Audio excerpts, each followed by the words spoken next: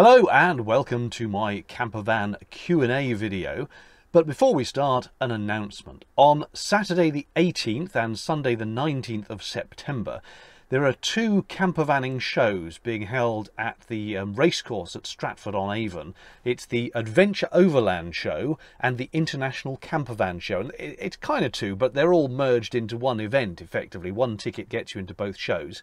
And the Overland Show is by and large more aimed at big chunky 4x4 vehicles, and the Campervan Show is aimed at more traditional campervans, but there is obviously some crossover between them.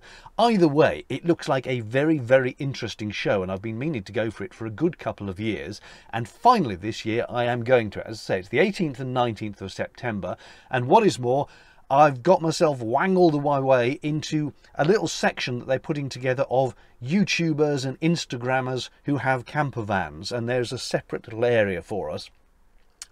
So if you'd like to come along and say hello, I will be there in my van and would be delighted to say hi and have a chat about campervans or anything like that. Now, I will also want to go off wandering around the show myself, so if you happen to turn up to the YouTubers spot and see my van and I'm not there, that's because I've gone off for a good look round. But I will also try to spend a reasonable chunk of my time in the van. Obviously, depending on weather, if it's chucking with rain, I'll probably stay in the van the whole time. Who knows? But it would be wonderful to see you there. I've put a link to the show page in the description below, along with a 10% off code that you type in on checkout. The tickets aren't actually that expensive anyway, but 10% off if you want it with the code in the description. That is the 18th and 19th of September at Stratford Racecourse. Looks like it should be a really good show. Having a look at videos that have been done on previous events, just so much variety, so many interesting vans. This is not like your standard campervan show. Right, enough of that. Let's get on with what this video is all about, which is the Q&A.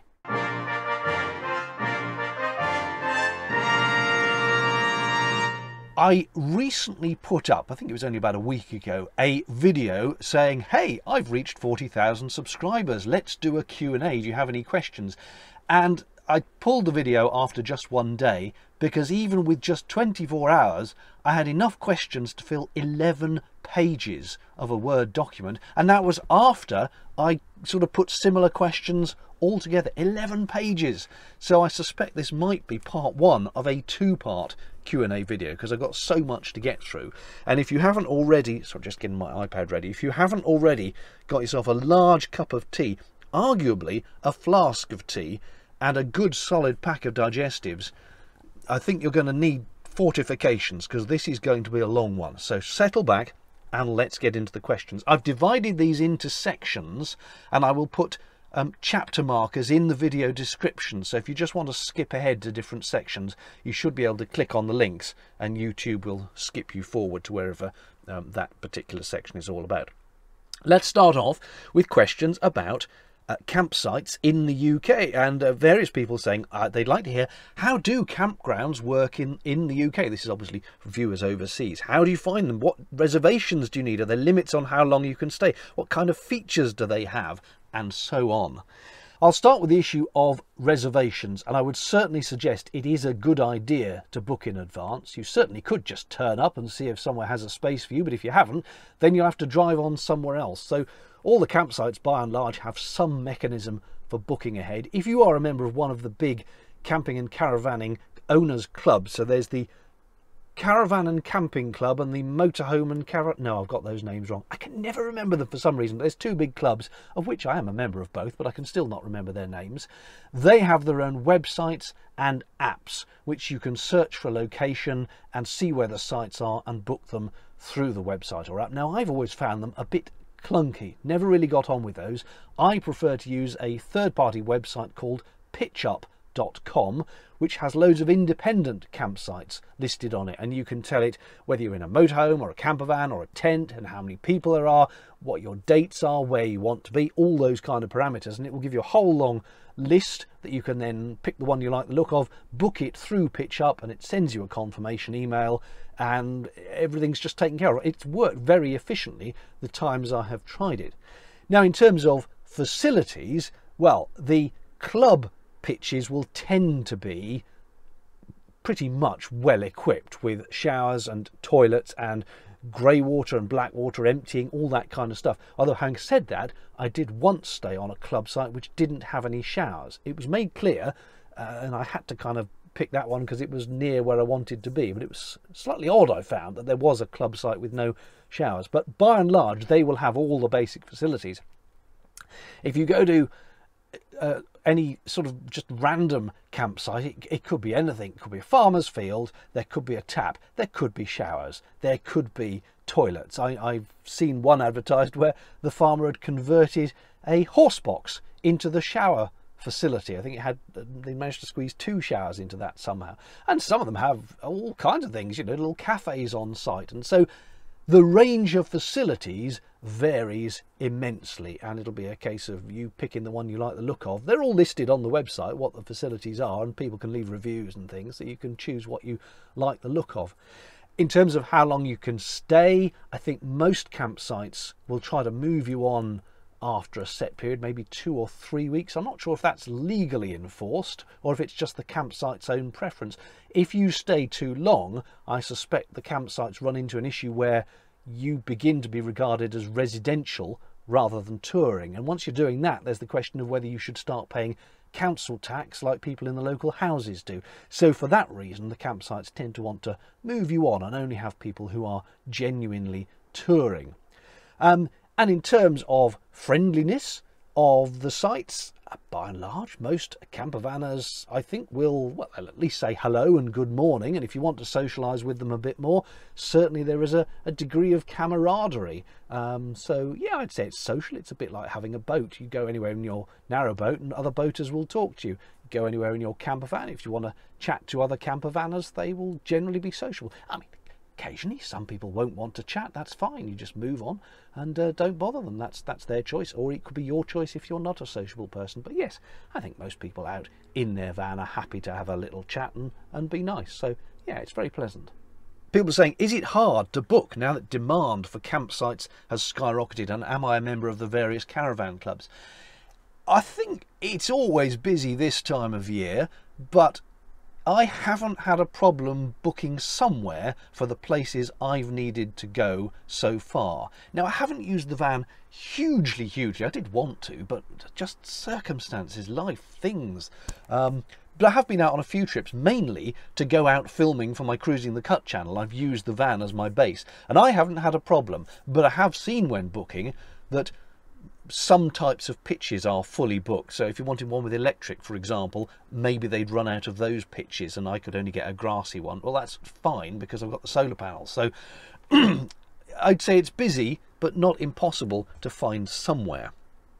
Have you ever wild camped? How do you find camping spots, campgrounds? I haven't done a lot of it. It's quite hard to wild camp in England. It is better in Wales and better in Scotland, but England generally is quite anti campervan and motorhome unless you are a responsible citizen and go to a campsite and line up with everybody else in a nice regimented order. Wild camping, ooh, you must be a dodgy character if you're trying to do that. That's the general vibe you get in England, and that comes down from not just the government but local authorities. A lot of them just don't like anybody moving about and sleeping in a van for reasons that we'll probably come on to on a later question. So in terms of wild camping, I stayed in a car park in Wales one night. I've stayed on the road. I did a video about my trip down to Deal, which is probably a couple of years ago now. It was pre-COVID. I think it was the Christmas just before COVID hit, actually, and I stayed in the van on the road there. But I haven't done a great deal of it. As I say, it is a bit tricky in England, though it can be done. There are places you can find. Another question from the United States. Camping in the US often means parking with lots of trees between spots or lots of space in the treeless parts of the country, not parking lots, which is what I see when I watch various van vlogs in the UK. Is that due to the different geography? Yes, we are a tiny country, really tiny, and there is not a lot of space, and so everything has to be quite crammed in. I believe there is a legal restriction that says there must be 6 meters between motorhomes or camping plots in the UK. I don't know if that is actually legal or just one that they adhere to. It's something to do with fire risk, which is odd because in the narrowboating world you have the boats lined up next to each other and they've got the same gas cylinders. But anyway, by the by, so there just isn't the space to have vast tracts of grass between camping spots. Anyone with a field has paid a lot of money for that field. Land is expensive. So if they want to recoup their money, they're going to pack in as many vans as they possibly can. And another question from the States, they have boondocking and dispersed camping over there, where you can camp for up to 14 days for free on government land. Does the UK have anything similar? Oh, I wish. No. In fact, the closest similar thing would be on the narrowboat, where on the canals you can moor your boat for up to 14 days at pretty much anywhere on the canals. But on land in a motorhome, government campsites, no. The government does not like people in motorhomes, as I've already mentioned. Doesn't like people travelling around and sleeping in their vans. Neither do the local authorities. To the best of my knowledge, there aren't government campgrounds. Now, there are things like national forests and tracts of land that are managed by organisations on behalf of the state, if you like, and some of them may have campgrounds, but not in the same way that you can just go and boondock in some of these places for 14 days like you can in the US. No, if you're parking up, so I nearly said mooring there, if you're parking up somewhere, you're probably going to pay a fee. Won't be 14 days for free, that's for sure, pretty much. And the question here, what makes you choose a particular site to stay? Generally because I've been taking the van to do filming for Cruising the Cut, I'm picking on geography. If I need to be in this location, I'll pick the nearest campsite that has showers. Obviously, not having a shower in the van, I do want to be clean when I turn up to do filming with people, so I will always look for a campsite that has showers if I can possibly do. As I say, I did turn up to one campervan club. I forget which of the two campervan clubs it was, but one of them didn't have any showers. But in that particular incident, it didn't matter too much. But generally, showers and geography are my main criteria. And from the same questioner, what do you do in the evenings if you're on your own and keep it clean? Well, that rather limits the options, doesn't it? What's a chap to do on a campervan on his own of an evening? I mostly read. I've got a Kindle, which I actually bought for the boat, but it works really well in the van, of course, being so small. And watch YouTube, make a little something to eat. But largely just watch YouTube and stuff. That's the clean version anyway.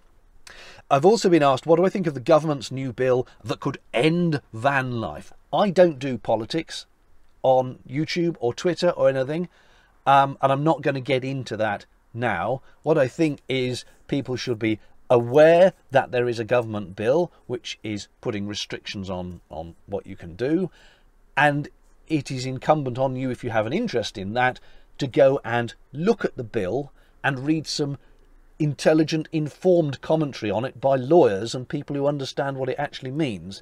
And don't listen to some random bloke off the internet like me starting to have a little rant or whatever about it, because I'm uneducated about it. I haven't looked into it fully, and I'm not going to make any judgment. Even when I do, I'm not going to make it publicly. I despair slightly of the current fad for people getting irate based on what they've read off Twitter or people on YouTube. If you want to be into this subject, go and do some proper research and then make up your own mind. That is my view on the government's bill. If it's of interest to you, go and do some research into it. Right, let's turn to another topic. Security. Have you ever felt scared whilst in the van? Do you feel safer in the van versus going to a motel or an Airbnb? What do you do about van security when you're inside? I wouldn't say I felt scared. I remember, again, going back to that example in Deal, I was parked on the road and I wasn't so much scared for my physical security in a sense, but there were boy racers absolutely herring up and down outside, and the whole van was rocking every time they zoomed past. And I did wonder, what happens if one of them crashes into me? So in that sense, I was a bit nervous. But when I stayed, for example, in the car park in Brecon, in Wales, I didn't feel anxious at all. And in terms of security, I just locked the doors. What I did learn very quickly is you don't lock the doors using the key fob, because if you do that, it sets the motion sensors inside the van. And although I draw the curtains, and I think the sensors are, I think they're only in the cab. Anyway, either way, I managed to set the flipping alarm off the first time I did that. I thought, well, I'll be secure, lock. And then, of course, it all kicked off. So now I have a long stick. This is a very useful long stick, just a piece of dowel. And I can reach through from here and poke a button on the dashboard that just locks all the doors, but without setting the motion sensors. So I'm secure inside, but I'm not going to set the alarms off. And that is pretty much what I do. And if you're worried about security in terms of getting hassled and needing to leap into the front seats and drive off, although there is no direct access from here to the front seats, I could, at a pinch, scramble over into the driver's seat if I wanted to, but I wouldn't generally find myself parking in the kind of place that would happen. I'm quite cautious with my camping. I have mostly spent my time on campsites of one form or another, whether it's a farmer's field or a club site. So I haven't really had the experience of needing to be scared. Loads of people have asked me about my travel plans. What trips planned, including any long distance ones when restrictions are eased? Europe, the US, the Highlands of Scotland or West Wales. What about coming over to Jersey or circumnavigating the UK? I would love to do a lot of this stuff. I mean, back 6 years ago when I bought the boat, the plan before the boat was to buy either a bigger camper van or a motorhome and go off touring around Europe, and for one reason or other that didn't happen. And I would still like to go off. I don't think I've ever been to Italy, and I'd love to go to Italy and go by camper van. That would be great. Or even rent a motorhome, but you know, do some sort of touring around there. Bits of France. I mean, France is very welcoming with all its airs and places you can stop. That sounds good. Maybe go a little off the beaten track and go further east. I don't know. Yes is the answer. I'd love to go travelling. It's not practical at the moment, obviously, for various pandemic-related reasons. And I know you can now travel a bit, but the aggro of test this way and getting a test that way, and the rules keep changing all the time anyway.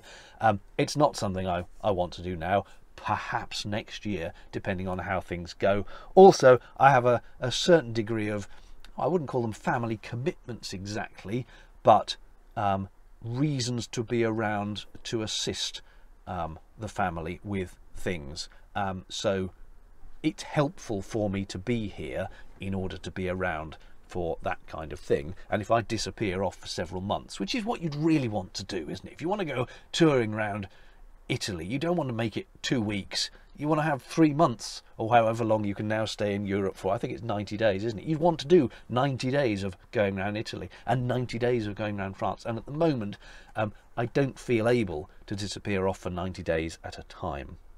What do you consider when choosing a destination?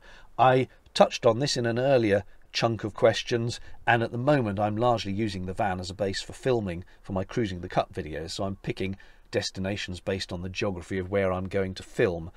I did recently go up to, it was near Doncaster, purely for a weekend away in the van, and I didn't film. I posted some snaps to Instagram, but I deliberately didn't film because I wanted to have a weekend in the van as a holiday weekend in the van, where I just used it like any ordinary person would use their van and get away for a weekend. And I met up with Greg and Lou and John and Mandy and some other lovely van life people as well up there. Brilliant weekend.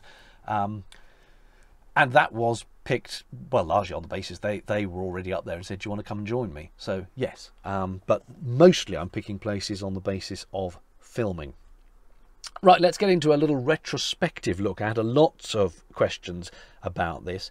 Did you choose your van randomly, or was there a reason for that specific van? And wouldn't it be better if you had a pass-through to the front seats? Well, I did not choose the van randomly. If you go back right to video number 1, I do a little walk round. It's only about 4 minutes long, the video, and I explained why I chose this van.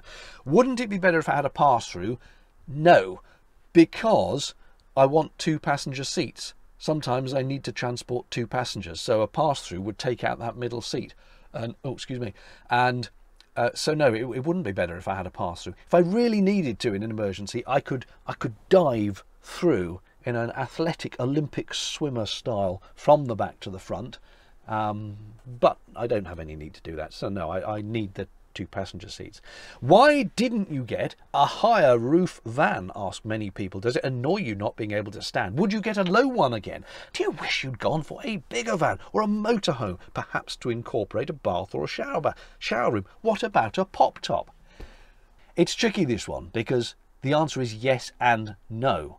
I like a compact van. In fact, the first van I was looking to buy was an even smaller van, the Nissan NV200.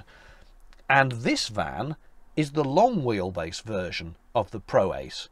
So not only did I not get the small NV200, I bought a bigger van than I was initially imagining. And this is about as big as I like to drive for things like going to the supermarket. Because, and again, viewers overseas may not quite have a handle on this, because I imagine your car parking spaces, for example in America and Australia, are vast, and the car parks are vast. But in Britain, the car parking spaces in the supermarket are barely as wide as the vehicles, so you can hardly open the door sometimes. It's crazy, and they're not that long, and bigger vehicles. You do occasionally see motorhomes in the car park, and they have to park over in the far corner because that's the only place they can find a space without other cars. And then they take up 2 bays. So I like the compact size of the van. If anything, I'd like a smaller van in terms of everyday use. But yes, it is annoying not being able to stand, and I would like to have a shower. And if I'd had the money when I was converting it, I would have had a pop top put in. But they're about £4,000, and I did not have another £4,000 on top of the van cost and the conversion costs. I'm toying with it now. And obviously I would have to then take out the roof, take out the vent, take out the lights, take the solar panels off, take out the fan. I'd have to look at my shelving unit, though hopefully I'd be able to put that back when the pop top was on. What else? No, I reckon if I did that, I could take it to a fitters and get a pop top put on. Then I'd have to insulate it, probably put different solar panels on the roof, because I don't know if a fiberglass pop top would be able to take the weight of the full size, you know, the self-standing ones. I'd probably have to get those flexible ones. Yeah, so there'd be some tweaks, but I would like to have that. Now the other thing on the pop top roof is, you know, they pop higher one end than the other, and I can't decide whether I'd want the higher end this end because it's roughly here where I sit and cook, or would I want the higher end here because this end of the roof is already lower than this end. So if this went up a little bit, that would be fine, but then I could stand here. I don't know. Then I'd quite like one that pops up sideways. You don't see those these days, but there used to be a thing on campervans where it didn't pop up at the front or back. It lifted up sideways, in which case I'd have this as the low side, that as the high. No, hang on. Yeah, probably that as the high. I don't know. Thoughts, suggestions welcome in the comments. But I may get a pop top if a pop top, reputable pop top company can be found who would be willing to convert one where the van has already had quite a lot of conversion in it. And back to the original question about would I like a bigger thing. I did a video a while ago at one of the motorhome shows. It was 2 or 3 years ago now, and in fact it might have been over on Cruising the Cut. But there was a very compact coach-built motorhome that I really liked. It wasn't one of these big ones. It was barely bigger than a van motorhome, but it was a coach-built, and it was tiny, but I really liked it. So there's a bit of me that would like one of those as well. Probably for if I went off touring round Europe, then I would like a bigger motorhome. But I like my van. I like my van as well. Hordes of people asking, what would you have done differently with your van, or what would you like to change? Well, obviously the pop top, as just mentioned, I would like to have a pop top, and I wish I'd had the money to have that done right from the outset. Anything different? The trouble, when I look round the van, I think, oh, this doesn't work very well.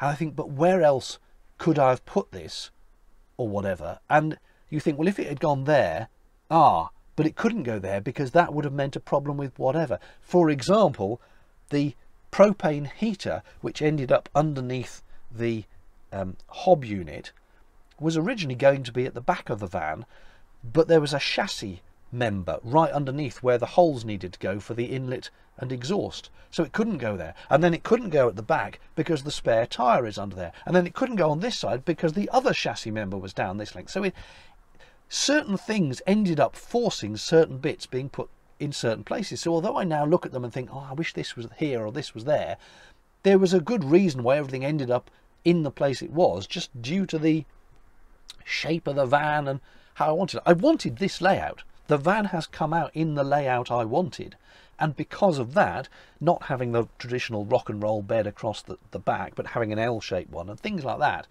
has kind of dictated where other things have come. There's little things I'd like to change. The master on-off switch for the electrics I put underneath one of the seats, and it's just a little bit of a faff having to lift up the seat and turn everything on and off there. I'd have preferred to have put it as soon as you open the door to that side, and it could have gone there because that's the electrics cupboard. So there's some little things I'd like to change, and other things possibly, but every time I think about it I think, well, I don't know where else I would have put them, so it's hard to say. Have you gone somewhere in the van and found you've left something important back at the boat? No, luckily. I have in the van gone to the showers and remembered once I got there and was all wet that I had forgotten to bring the towel with me, and then had the option of staggering back to the van stark naked or using my dirty clothes as a towel. I used the dirty clothes as a towel, although I was briefly tempted because I don't think there was anybody much around at the time of the morning where I was. I thought, well, I'll make a run for it and cover my dignity with my hands as far as I can. Anyway, I scrapped that idea and used an old t-shirt. Given the choice, with money no object, would you rather buy a new van and build and convert again, or buy a ready-to-go camper? If money were an issue, would that change your answer? I rather fancy doing some more camper van conversions. I'd like to do a smaller van, either an NV200 or even smaller. There's a van that Peugeot Citroën make that is the smaller one than the Berlingo, and I can't remember what it's called. It's tiny. And Roma Home did a conversion on it called the R10. It's literally big enough for one person, and you have to sleep with your head on the passenger seat. And I rather fancied having a go at doing a conversion on one of those. I'd quite like to have a go at converting a Berlingo, and I'd quite like a bigger van to have a go at converting. I want an entire car park full of vans that I can have a go at converting, because it's just interesting doing the different designs and seeing where you can fit things in. Would I buy a ready-made motorhome? Yes, if my premium bonds came up and I had loads of money. There is a little motorhome. I don't want a big one. I don't want one of these monster things, but there are some very compact little motorhomes that I quite like the look of. So yeah, I like both. I like both. I like everything. All vans. Top things you'd like to have but don't have for your van. Shower. I would like to have a shower. The shower tent is okay, and there were further questions on that later, but it would be nice to have an actual shower. I did once try at the campsite which didn't have any showers. I tried doing a bed bath. I put towels down and then just sploshed loads of water over me with a flannel. Oh my God, it went everywhere, and it soaked through the towels and made the bedding wet. It was a disaster. So if I'm going to do that again, I need to come up with a better plan. I'm wondering vaguely whether, if the bed is out, so you've got the full width of the bed to lie on, if I bought something like a small plastic children's paddling pool and pop that up, and then I could kind of lie in that and do myself a bed bath without the water going everywhere. But it would just be easier to have a shower compartment. I'm also toying with, if I had a pop top, is there enough space that I could conceivably hang a shower curtain from the pop top down into a little bucket that I could stand in and do some kind of internal shower that way? But I don't know. I have to wait till I've got a pop top. How do you feel your DIY skills have progressed over the years of having to maintain two maintenance-hungry vehicles, being the van and the boat? Yeah, they have come on a lot. I think building the van made me realise that I could do these kind of things. And okay, it's not exactly artisan craft quality, but everything works. Even the gas installation I did myself, and I've had that fully certified and checked over, and that's fine. And the electrics, and yeah, so I feel more confident about doing stuff. For example, at the time of filming, I've got a brand new solar panel for the boat. Huge thing it is. I want to beef up my solar. And whereas when I first had the solar installed 6 years ago, I wouldn't have dreamed of drilling holes in the boat roof and tapping the holes to put a thread on them. Now I'm contemplating doing that with this new solar panel rather than paying someone to do it. So I think it's fair to say I feel more confident on the DIY. What is your favourite and least favourite thing about the van? Favourite thing? The whole thing.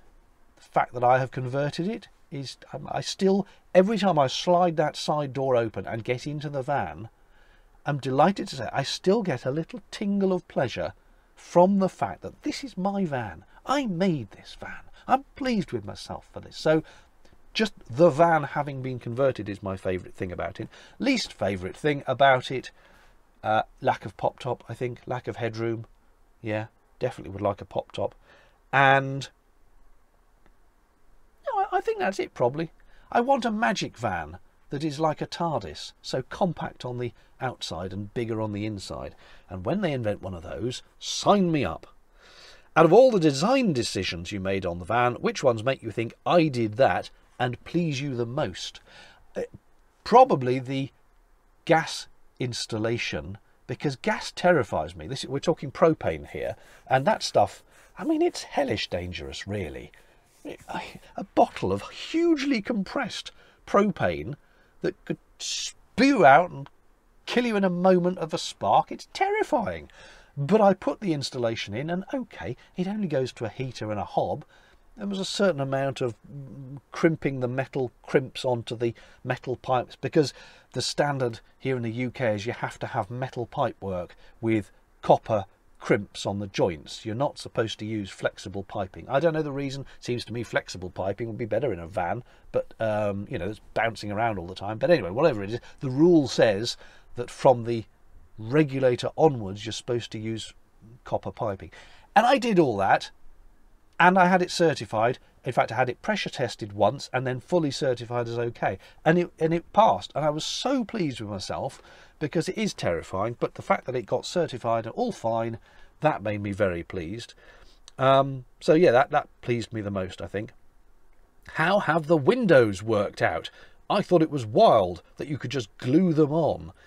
I think most modern windscreens are just glued in place, aren't they? So in theory, it should be fairly normal to just glue them on.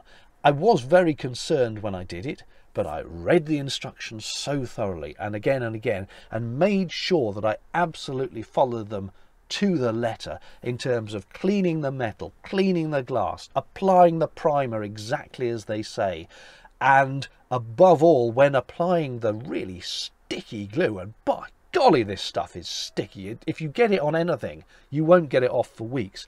But the trick, if you're going to glue your own windows in, is to make sure you apply the glue at 90 degrees to the metal. So if that's the metal and this is the glue dispenser, it's like that. You don't do it like you would do a line of beading around a bath, where you kind of you put it at an angle, don't you, and you go along like that. You hold it at 90 degrees with a V-shaped cut on the plastic nozzle, so you get this big triangle of gooey glue sticking directly out from the van, and that way when you put the window on, it definitely makes contact all around. And I'm guessing this is the mistake people make when they try it and they leak. They've held the glue dispenser not at 90 degrees but more like a sort of 30 degree, like you would when doing a bath sealant, and you just don't get that big blob of glue around the edges. So they've worked out very well. No leaks. No, they're fine, and they're still in. So I'm quite pleased with those. And do you know, I was going to time this so I could see how long I'd been nattering for, but I have a feeling. Oh, it's telling me 36 minutes already. Look, I'm going to have to bring this video to a halt. And there's still more than half of the questions left. So we'll just do this final one. Have you been happy with your insulation, particularly the underfloor insulation? I'm about to sneeze. Pardon me. A little bit of hay fever, I think. are you happy with the insulation? The underfloor insulation. Also, is the Reflectix you use spray glued on or just taped? I'll answer the last one. It was glued on. I'm pretty sure I sprayed, then glued, and I taped over any gaps in it with the foil tape. Am I happy with the insulation? Yes. I mean, it's hard to know because you'd have to do a direct comparison, van with no insulation, van with insulation, to know whether it really made any difference. But as far as I can tell, it's fine. I have camped in the van in winter, early days when I got it, and I would put the heater on, sure, but once I was in my sleeping bag, which is what I was using at the time, I was perfectly warm enough. And as for the underfloor insulation, well, if you go back to that video where I was doing that, I didn't really put any underfloor insulation in because I've got so little headroom, I couldn't afford to lose another inch to the floor. So all I've got is an air gap, which is actually quite a good insulator. Air is quite a good insulator if you have a gap. And then the reflective foil that bounces back any infrared radiant heat back upwards. But I haven't got slabs of insulating foam or anything under there because I couldn't afford to lose the headroom. And I don't find it to be a problem. I have put carpet down in the van, which is really so that my feet are more comfortable and feel a little less cold when they're on the floor, and with that it's absolutely fine. So yeah, quite happy. Anyway, look, it's now 38 minutes of me just waffling on, so I think we'll have to call it to a halt there. As I say, that's barely half of the questions. I don't really know what to do. I'll have to trim them down or something. But thank you to everyone who's contributed a question to this half of the Q&A. I will record the other half, which includes topics such as what improvements would I make, looking to the future, logistics of the van and the boat. A lot of people asking about logistics of the van and the boat, stuff about filming, more stuff about van and the boat, some general questions, and then one or two somewhat bizarre questions as well. We'll have to do those in part 2 of the Q&A. So if you have watched to this point, blimey, your tea will be getting cold by now. Hope it was vaguely interesting and useful, and hope you'll join me again in part 2. Cheers for now. Bye-bye.